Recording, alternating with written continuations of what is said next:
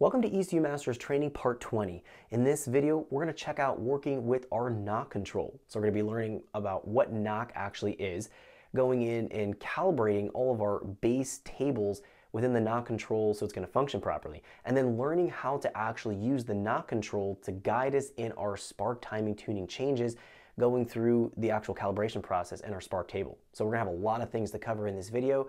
Without further wait, let's jump in so we can check it out. Okay, so let's get started. We're going to be taking a look at working with our knock control in our ECU Black software. Now before we jump into the training tutorial, make sure you have your main tuning page template open. That will allow you to follow along with what I have on the screen in this tutorial. We can find that under Desktops, Open Desktops Template, and moving down here under Main Tuning. So we're going to select this option here.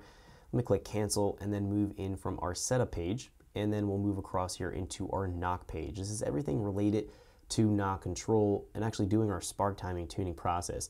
I always integrate a knock sensor with the ECU Black on the vehicle I'm working with because it's going to let me know exactly how much spark timing I can run when I'm trying to dial in and calibrate this table. If we start to see knock, then we know that we have to back off the spark timing, because if we have too much ignition advance, that can lead to knock and pre-ignition, which is what we want to avoid. And that's going to be part of working with this knock control. But we have to set it up properly. We have to program all of our background details in order to get the desired results that we want, which is accurate knock reporting, and then not having to report noise or engine noise that might be going on in the background. We want to make sure that we're going to be using this, again, properly. So before we jump in here and talk about all of this, let's just discuss what we have on our screen, and then we'll start to talk about what knock is, what we're going to be using the knock control for, and how it actually works, and then jumping in again into each individual table and talking about what we need to program in order to make this knock control function properly for our engine. So off the left-hand side of our screen here, we're going to find we have all of our live data. This is going to be all of our spark timing information. We talked about this in the previous spark tuning video. We're going to find in the middle here, this is everything related to our knock control. So it's called knock sensing. We're going to see knock level, knock sensor value, knock engine noise.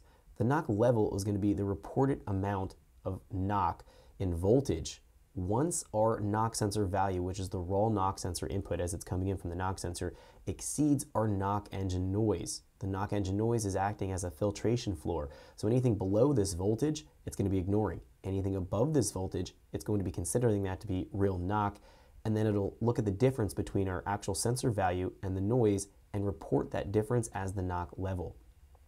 As our knock level starts to increase, we're going to be attacking it with adding fuel and pulling spark timing. So it's important that we represent this knock level properly for the engine. We don't want to have engine noise being picked up as potential knock level and then having extra fuel and spark timing modified as we're driving around. That's going to create drivability problems, and it's going to lose power unnecessarily. So we want to make sure we do this properly. So that's going to be what these three parameters represent. So again, knock sensor value, our raw knock sensor input coming from our actual knock sensor reading. The engine noise is the filtration coming from our table here, and then the level is going to be looking at the difference between our sensor value and the noise. So if we're starting to exceed this noise threshold or floor, it'll report that here in the knock level.